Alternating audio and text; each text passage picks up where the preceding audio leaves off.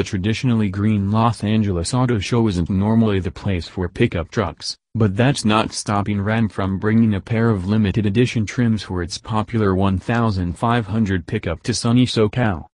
First up, we have the 1500 Rebel Mojave Sand. Limited to just 1,500 units, this truck gets its name from its Mojave Sand exterior paint, which looks nothing like the identically named color Jeep sells on the Renegade. The Q2's shade has a lot more tan than the almost white color coming to the Ram Rebel. Of course, the Renegade doesn't get the Rebel's neat black graphics on the performance hood. Inside, the special edition Rebel replaces the radar red seatbacks with all black thrones, while light slate gray stitching covers the IP, doors, and seats. Black anodized touches round out the cabin changes, and contribute to what is quite frankly a very business-like cabin.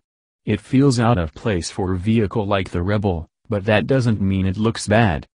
If you think the Rebel Mojave Sand looks too muted, the new 1500 Ignition Orange Sport is anything but.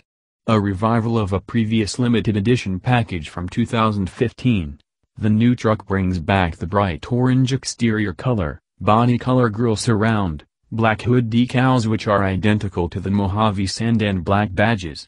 The main exterior difference between 2015 and 2017 are the wheels. Presumably 20 inches, the 5-spoke design is black for 2017 rather than silver. The cabin gets copperhead accents and stitching throughout the cabin, with anodized orange trim pieces on the door panels and trim rings.